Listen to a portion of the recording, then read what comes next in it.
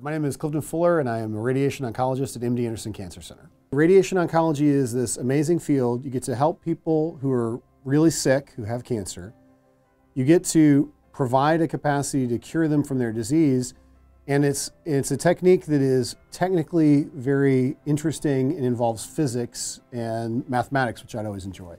The vast majority of our practice is squamous cell carcinomas, though we treat rare cancers of the head and neck, cancers which are from the salivary glands, cancers which arise from the skin, but the vast majority of the cancers we treat are squamous cell carcinomas of the head and neck. When patients initially see me, it's part of a multidisciplinary clinic, and I am engaged with everyone from the surgeon to the neuroradiologist so that we can provide the best care as a group.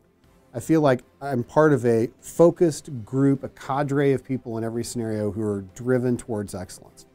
And so I think that's the kind of team is the word that comes to mind anytime I think about my personal approach to patient care.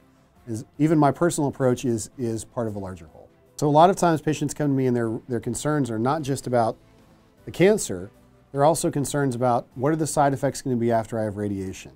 What are my long-term risks of therapy-related outcomes going to be? With newer technologies and newer techniques, we're really pushing the envelope of how we can minimize these side effects. Many folks hear radiation and they think about catastrophe and danger, when in fact this is something that we've been using as a therapy effectively for many, many years to preserve organs and preserve function. So we are able to talk to patients and say, here are the ways that we're going to work our hardest to achieve a cure, but also achieve a cure that returns you to functionality at the highest level that we can possibly provide. I love my clinic day because my patients are so engaged in their own care, they're so motivated in their own care, that it really keeps you going too to say, I want to maintain that same level of focus and enthusiasm.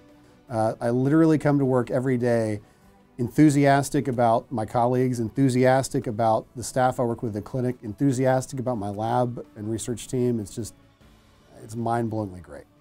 My name is Clifton Fuller, and I'm making cancer history.